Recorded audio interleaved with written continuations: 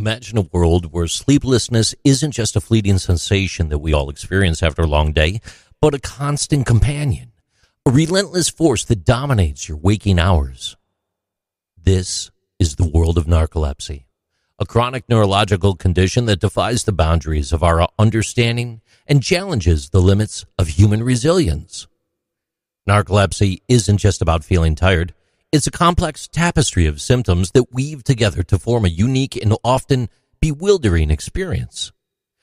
The hallmark sign is an overpowering daytime drowsiness that can strike at any moment. Imagine sitting in a meeting, engaged in conversation, and then suddenly your consciousness slips away. You're plunged into a micro-dream, a fleeting snippet of sleep. It's a battle against the relentless tide of sleep that threatens to pull you under, even in the most unexpected circumstances. At the heart of narcolepsy lies a puzzle, a neurotransmitter called hypocretin, which is responsible for keeping us awake and alert, is in short supply. Think of it as the conductor of an orchestra, guiding the ebb and flow of wakefulness and sleep. But in narcolepsy, this conductor is absent or muted, leaving the symphony of sleep-wake cycle in disarray.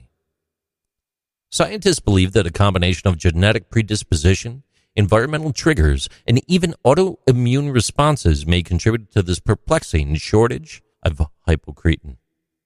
One of the most dramatic manifestations of narcolepsy is cataplexy. It's as if emotions have the power to short-circuit the body's control over muscles. A hearty laugh, a surge of anger, and suddenly your body goes limp, muscles surrendering their strength. Imagine experiencing joy or frustration, only to have your physicality betray you, leaving you momentarily paralyzed. It truly is a dance with vulnerability, a reminder of the intricate connections between our emotions and our physical selves. In the realm of narcolepsy, the transition from wakefulness to sleep is not seamless. Sleep paralysis, another facet of this condition, descends like a shroud upon awakening or falling asleep.